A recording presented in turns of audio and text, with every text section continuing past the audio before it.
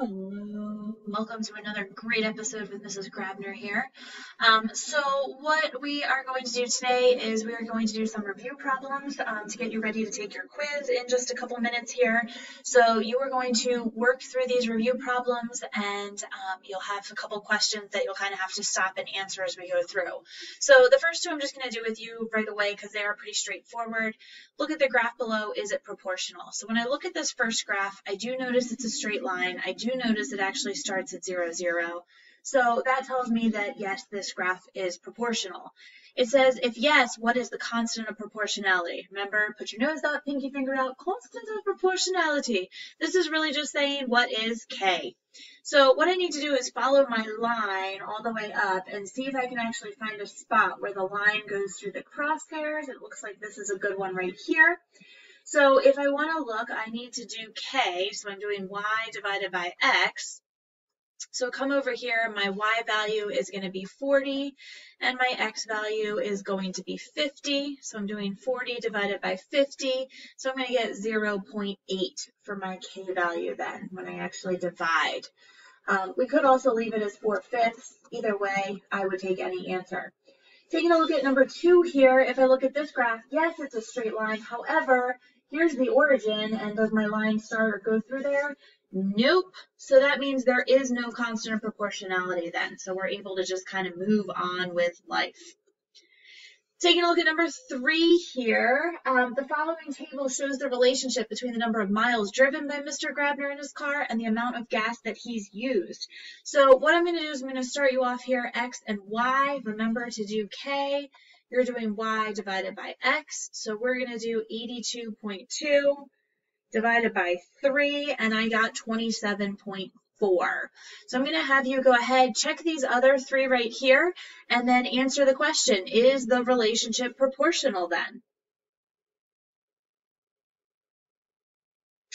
All right, so if you check the other ones, this one also gives us 27.4.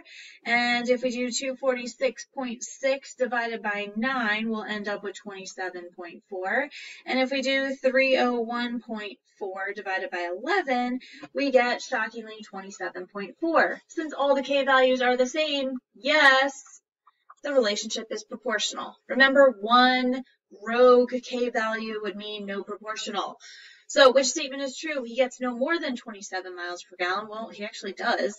He gets 27.4 miles per gallon. Yeah, he does. He gets 191 miles per 7 gallons.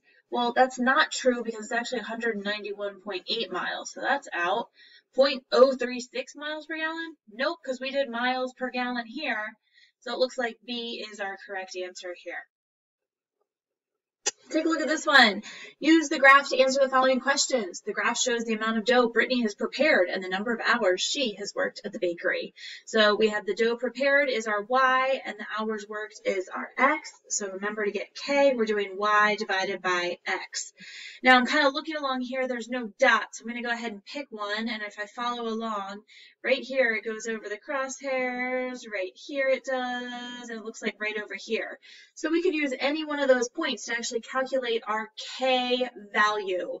So I'm going to have you, I'm going to just pick this one right here, and I want you to go ahead and pick out which one is going to be our k value here. What's our unit rate?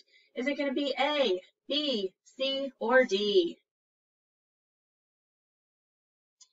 Well, using that point, if you did 3 divided by 1, that is going to tell you that your k value is 3. And remember the label kilograms per hour, y label over x label. So that takes us to letter choice C here. It says, what does the point 2,6 represent? So we have to kind of be careful here. 2 is x, 6 is y, x represents hours, and 6 represents kilograms. So it looks like 2 hours, 6 kilograms of dough. So 2 kilograms, no, not 2 kilograms of dough. 6 kilograms of dough in 2 hours, or 12 kilograms in 2 hours? Well, it does tell us it's 6 kilograms in 2 hours, is that particular point.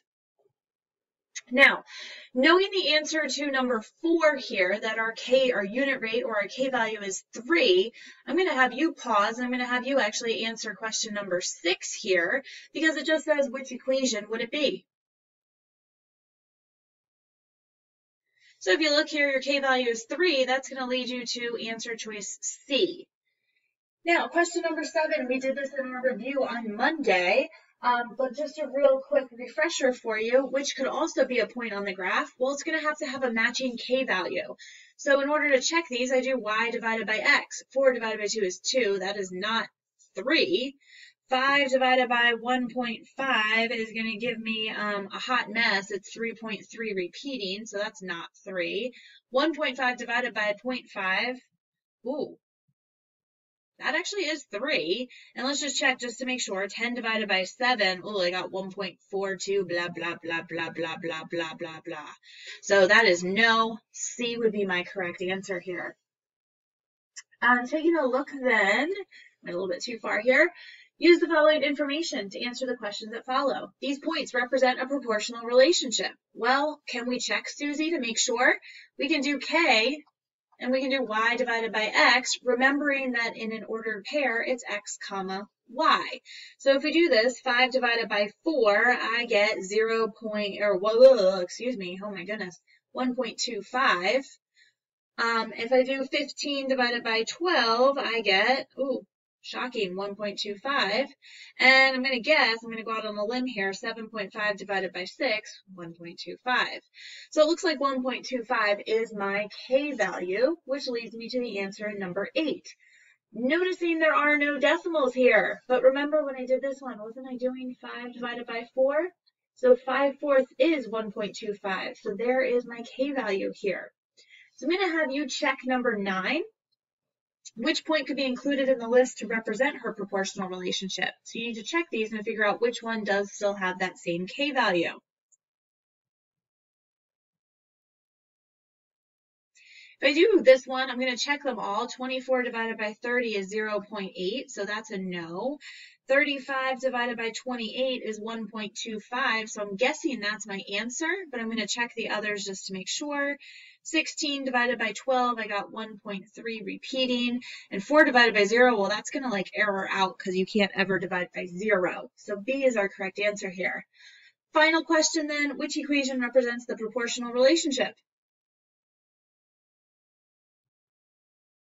Well, if you know that the k-value is 5/4, y equals 5/4 x is the natural answer then, because that would be how we write this. Please go ahead. There's one more question that's going to pop up for you at the end of this video, and I want you to tell me what type of score you think you're going to get on your quiz today. Would you going to get an A, a B, a C, or is it going to be something else? Better not be.